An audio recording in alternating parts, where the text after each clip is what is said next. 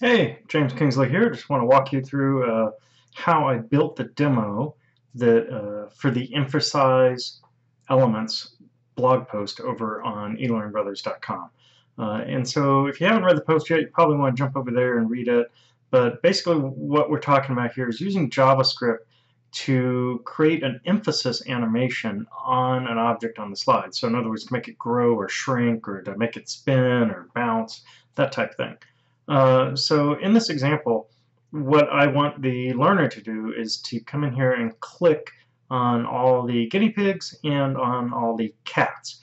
To help them out, I give them a button so that they can get a hint, and that's when I want to apply that emphasis animation on there. So here's our base layer, and we can see here I have all my cats are in here, and I have states set up on those there.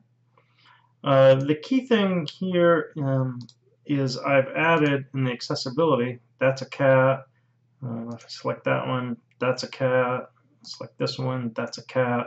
So all of these items have the same alternate text same alternate text for the element. And that means that when I use my jQuery selector to find the elements, it'll find all the elements that have cat on them.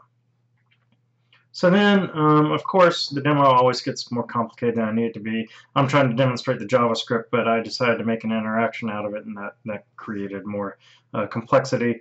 So the first thing I have up is the instructions. And I didn't want people to start clicking cats and pigs right away. So I just put a hotbox on top of it to prevent them from clicking through to the base layer there. And then they go on to the pig layer. And again, I didn't want them to start clicking cats yet, so I just put these hotspots on top of the cats to catch any tricks. There's a lot of other ways I could have handled that. This is just the simplest way that I did it out of the box there. And then the hint, and that's what we're all here to see, is the JavaScript on that. So the hint on this one, they're trying to find the guinea pigs, so let's see what we do here. When they click that, we actually find all the pigs. So I'm looking for a label pig, and here I select all the elements that have the label pig, and I select their child SVG.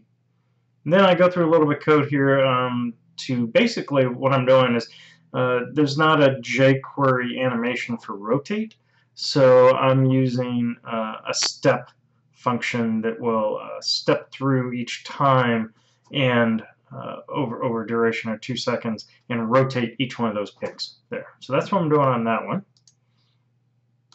And then once they found all the pigs, they go on and they start looking for cats.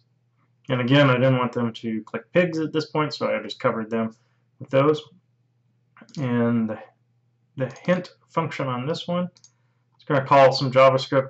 And this one, I'm just growing and shrinking the cats. So when you click on that, I select all the elements that have the cat ARIA label, and then I expand their width and their height, and I move them. And you'll notice that the width, like I'm expanding at 20, and then I'm moving at 10 to the left there.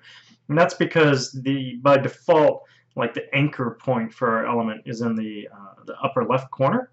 And so if we just change the width and height, it would grow from that upper left corner. I want to create the visual effect that it's growing from the center. So therefore, as I grow it larger, I'm also moving it over too. And then as soon as that function is over, and that's where this comma is here, as soon as that function is over, then we run the almost identical function in the reverse to shrink it back down to the original size and move it back over to where it originally was there. You might also notice, and this is just a little bonus for you there, you might also notice that I have a counter that's running in here. And the way I'm doing that counter, I have a whole nother blog post on counters, but the other way I'm doing it here is I'm using these two circles, and they're animated. They have timeline, not a timeline, sorry, a motion path animation on them. And so basically, I'm toggling them back and forth. And so I say that as soon as this timer is done, I want you to move the other timer. And then on that timer, I say, as soon as you're done, I want you to move the first timer. And so they're going back and forth, triggering each other to move. And each time one of them moves, I add 1 to the counter. So the duration of the animation is 1 second long, so I know that it's going to fire every second. I'm going to be adding 1 to my counter there. So that's how I built it. Oh, the reset, sorry, one more thing. To reset all this, the simplest way that I did it was I've got this slide set to reset the whole slide. And then at the top, once you've found everything and I have the start over, it actually just jumps you to the next slide where I have this little 1 second animation. And then when this slide is done, I have a trigger to jump you right back over to that slide. So really all I'm doing is having you jump from one slide back to the other slide there so that it will reset the whole interaction. So that's it. Come on over to elearnbrothers.com and check out the blog post. Pick up more of these types of tips there. Thank you.